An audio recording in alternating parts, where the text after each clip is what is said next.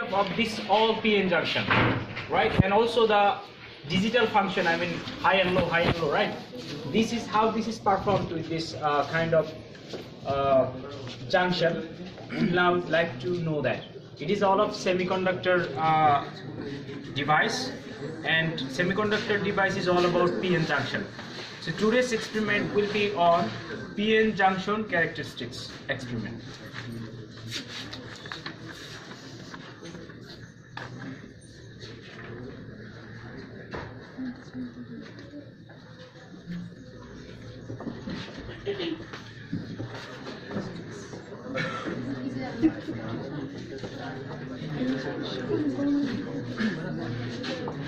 Okay, listen carefully. So this diode or this p-n junction is basically responsible for various operations like rectification, then clipping, clamping, and then also amplification, because a transistor basically amplifies things, and transistor made of p-n junction, right? Transistor is like I mean like this, PNP. So, or it might be NPN. So there are different types. So that means these are all p-n junctions. In between these two there is a p-n junction. In between these two there is another p-n junction. So it is all about p-n junction. And your computer is just a, like, you know, thousands of transistors. Your memory, your RAM, your arithmetic logic units, and any other thing that you have inside your computer. Is even the IC we have seen on the other day.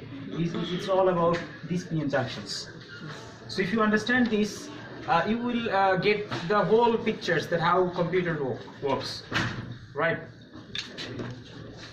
So this p-n junction is physically looks, I mean it's looking like this. So you may have some and then like, have a check that how it looks like, right? So okay, let's pass through. Listen to me. So if you look at this, you would see that there is a look at this. There is two portions. One is a black portion, and another is a bit gray portion. Right? People standing backside, I do see you. Listen, I'm telling you what. Next week will be your first term exam, and one portion is black, right? That portion is P, and another portion is gray, which portion N. So listen, so how it is made up. First look at this. First you take a piece of jar, and it's like there are materials which we know as semiconductor material. Germanium. So it has a different type, silicon, germanium, right? Silicon is mostly used because silicon is available. Because silicon can be collected from sand, which is too much in numbers in our surface, Earth surface, right? There are a huge amount of sands. Do you see that? So these are basically the source of silicons. So that is why silicon is cheap, right? So if you made a computer with germanium, that takes you some maybe $50,000. But if you made up this with the silicon, it will make the price will come down to less than $10,000. So that is how it is economic to manufacture computer with silicon, right? With silicon semiconductor. So how? Listen, silicon is semiconductor, which means it has got conduction ability in between insulator and conductor. So conducting particle is like something that has huge amount of space for the electron to flow through it. But insulator is the other particle which has got no space at all.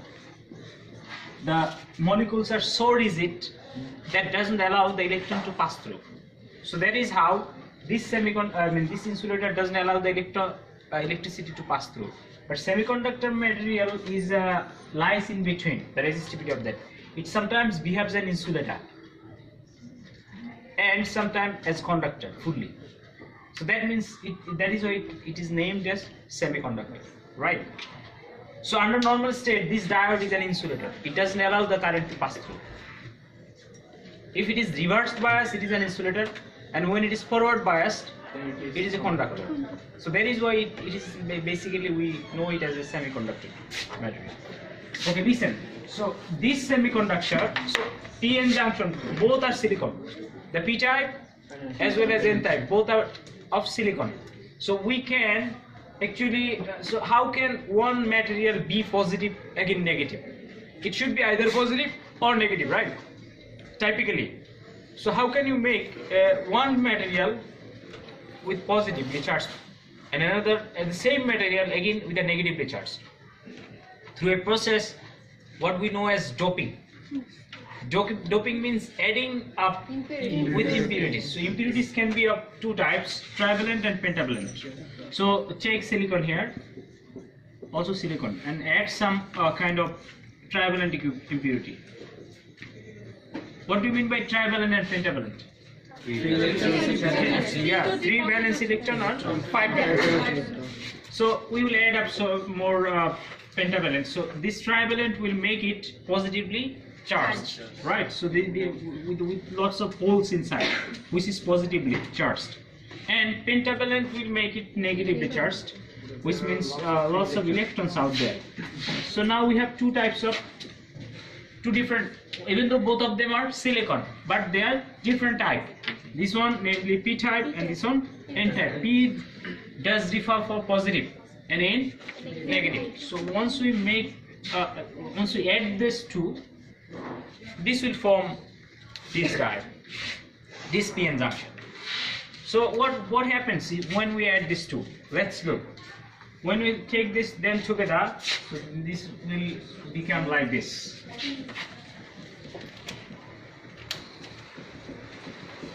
Okay, it will look like this. And let's see what happens then. Once we listen, we know, hey, do not switch it on. Do not switch it on. We can open the AC. Wait. Listen. This positively charged, we came to know at the very first class that there are two oppositely charged particles in an atom and they attract each other due to electrostatistics law. So that means these are two oppositely charged particles, so they attract, right? So that means at the very terminal point of the junction, that is here, some of the electrons will get diffused with the holes because they attract. So once they combine, they will make a neutral area, and the electric field of that neutral area will oppose the other electrons and holes to combine. Do you understand? It is like, okay, I'm explaining you. Maybe there are some people there on this side and some of this side. So look, maybe they will fight each other. I mean, these people and these people will fight. So that means at the very front people, once they are fighting together, they will be in a mingle, right? So once the people stay backside cannot attack the other people, or the people stay the backside of the other side cannot come to mingle with those other people, because they are in a what? In a state that opposes others to come. Do you understand? So that is happening here. Once some electrons and holes they got diffused with each other, once they are fighting and they make a neutral area over there, that does not allow, there is electric field, and that electric field value always count in volt. So that means it is 0.7 volt for silicon. So the amount of electric field is 0.7 volt. So if these electrons or holes can have this amount of volt in it, then only then it can damage this barrier. That is called potential barrier. So it can damage this barrier and it can allow the flow through it. Do you understand? Yes. Got it? Yes. So for now, if we connect this diode, so under normal state the diode is like this. This is exactly what this one is for now. Under normal state, some holes from the positive portion and some electrons from the negative portions, they got diffused each other and they make an electric field that opposes the others to combine. So that is under normal state right now. Okay. once you connect this diode with a battery, with a external potential source, what will happen? So if it is positively charged polarity, if P is connected with positive and N is connected with negative, this positively charged particle will repel this positively charged, right? That means which will have, with the repelling force, will be towards the junction, right? Again, this negative will repel this negative, and this will also push then these negative particles towards the junction. So junction will face a force for now. So maybe it is like this is a wall, some people on the other side of the wall and some people on this side. So from this side we are pushing the wall, and they are also pulling the wall from the other side. So maybe to break this wall we need some 7 Newton force, but we are first we are applying some around 2 or 3 Newton. That doesn't enough force. There is not enough force to break the wall. So somehow if we gather other people, and also they gather other people, lots of other people, then the force might be enough, right? So having a potential source, outer potential source, is kind of, you know, having more people around. Got it? Okay, let's see. So that is the potential. So first, if we apply some, okay, let's draw a table. That would be the experiment table.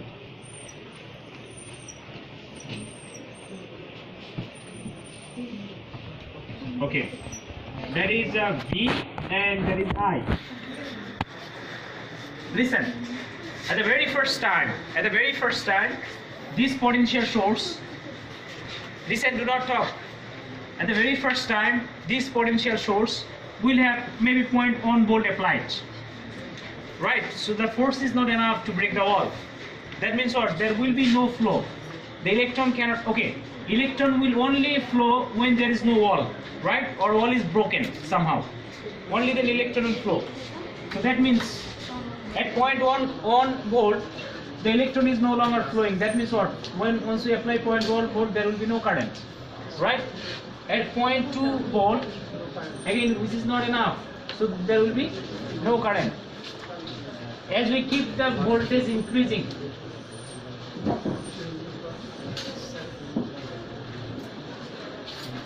okay, listen. At 0.3 volt, 0.4 volt, 0.5 volt, 0.6 and 0.7. So that's what, listen, at 0.3 still the wall is not collapsing. At 0.4 some portion of the bricks of the wall might collapse, and that might allow a very few amount of electrons to flow, which makes maybe 0.05 milliampere current. That is if we measure it. Okay, at 0.5 there will be more bricks, collapsing. So that means there will be more number of electrons, maybe 0.15 milliampere. So which is increasing, right?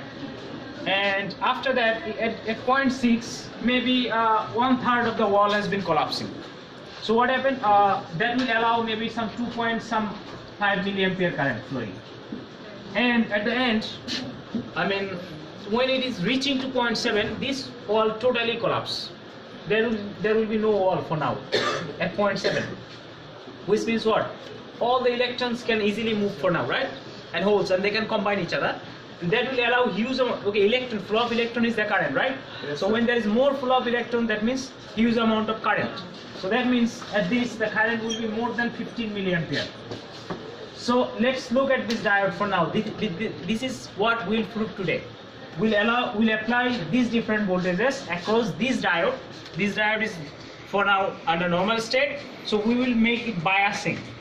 This is now for forward biased. If we connect it oppositely, what will happen? It will be reverse biased, right? So at the very first time after this, the diode behaves as insulator. It did not allow the current to pass through, right? So after that, during this voltage, at this stage it becomes a complete conductor. So it was insulator and it is conductor. So that's what its characteristic. So characteristics is something like how it behaves. If we apply voltages across it, how it behaves, right? seen people talking